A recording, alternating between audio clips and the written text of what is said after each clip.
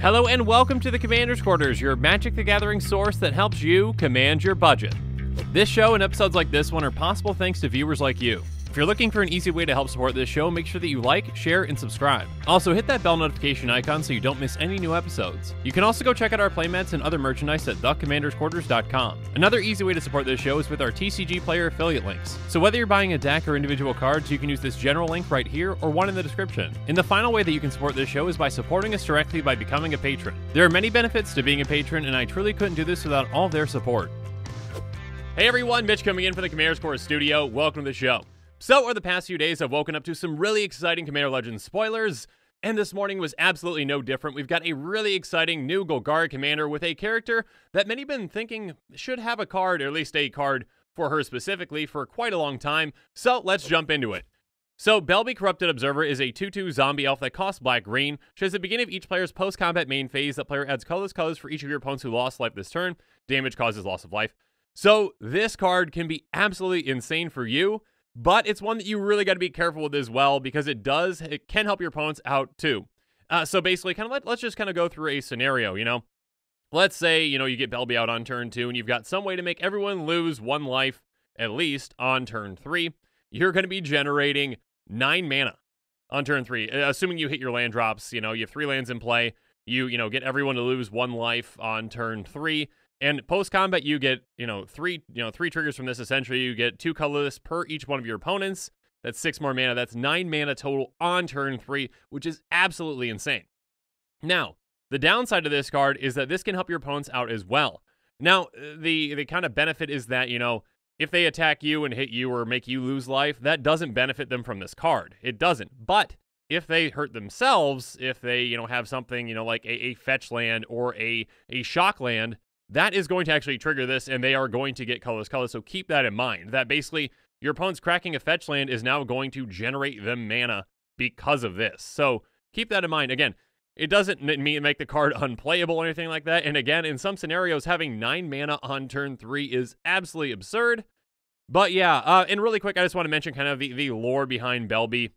If you might be familiar with the card Belbe's Portal, basically kind of in Magic lore, Belbe, I believe, is Eladamri's daughter, which kind of is an interesting callback to Eladamri's Vineyard, which is a card that says at the beginning of each player's main phase, add green to that player's mana pool. So this is also a card that kind of benefits all players, gives them mana. Belbe does it in a different way, obviously, kind of a conditional way that, basically making your opponents lose life. So this card can be an incentive for your opponents to maybe swing their attacks elsewhere or kind of direct, life loss or damage spells elsewhere, because, they get a benefit whenever they, hurt other players.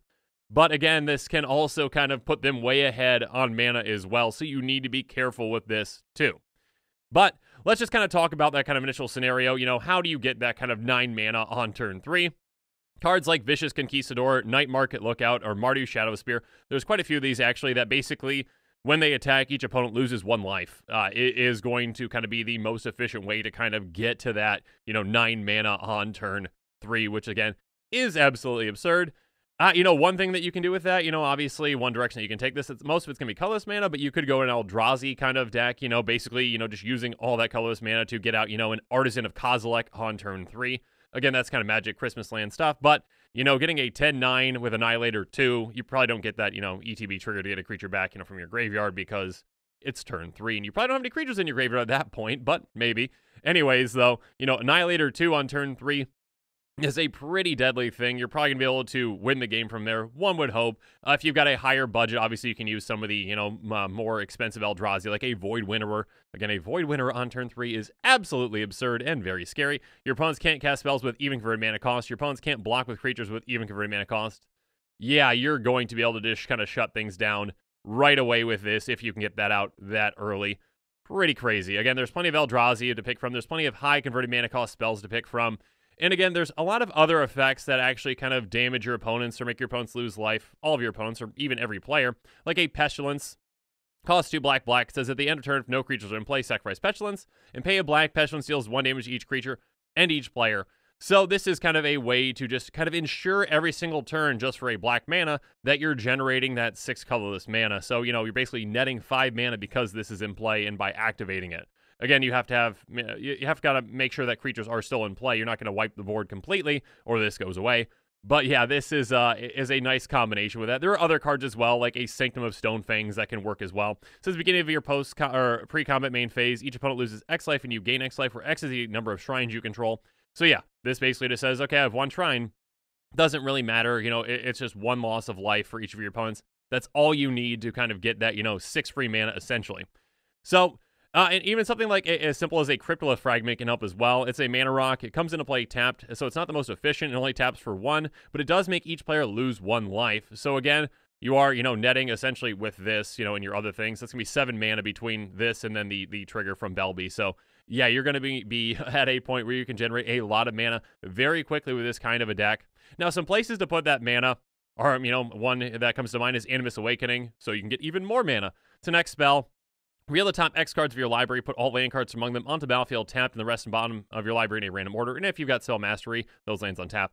So basically, yeah, you can just say, okay, with all this mana that I'm generating, I'm going to get even further ahead. Again, if you cast this on turn 3, you've got 8 mana into that X cost, and let's say you hit 4 lands, you're going to be way ahead of your opponents at that point, you know, putting you at, you know, I don't even know, 11, 12, 13 mana on the next turn, so by turn 4. So yeah, you're going to be in a good position. Again, Magic Christmas Land, but it's not too far off from what can happen with this kind of a deck and how kind of quickly things can get out of control. Everflowing Chalice is another one. Again, this is a multi-kicker artifact that basically, you know, for every 2 mana that you put in, it gets a charge counter on it, and then it taps for the number of charge counters on it. So basically the kind of perfectly efficient mana rock that taps for half the amount of mana that you put into it.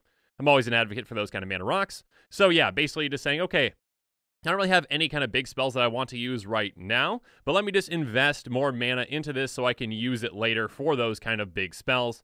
Obviously, one that can really help you out is something like an In Garruk's Wake. Again, that does cost 9 mana. You probably don't want to cast that on turn 3, as the board probably doesn't have kind of enough stuff to blow up yet, but it does say destroy all creatures you don't control, and all planeswalkers you don't control. So this can be a fantastic way to just wipe the board of all the problems that you have and just kind of, you know, just keep doing what you're going to do.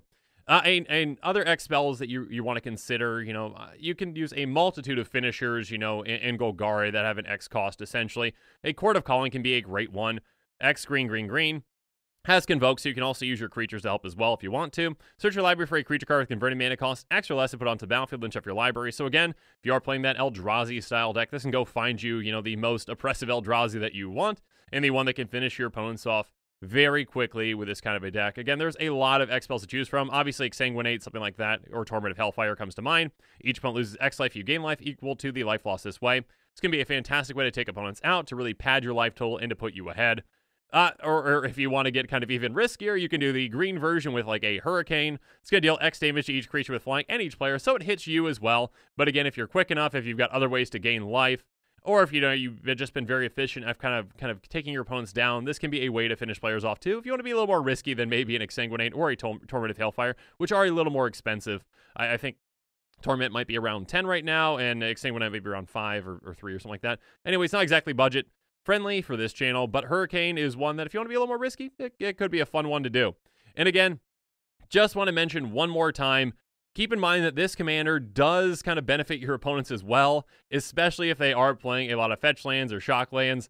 Yeah, they're going to be able to just kind of, you know, benefit off of kind of making themselves lose life or ping themselves, essentially. So keep that in mind. They don't benefit from Belbe when they hit you, so that can make them send, you know, their threats elsewhere or their life loss or damage spells elsewhere, but they are going to benefit when they hurt themselves. So keep that in mind. So yeah, your opponents very well could have access to just as much mana as you do because they're, you know, hitting their opponents and then also hitting themselves in a turn. That's going to generate them 6 mana as well. I'd say most of the time, you know, if they don't have a fetch land or a shock land, they're probably not going to have a way to make themselves lose life.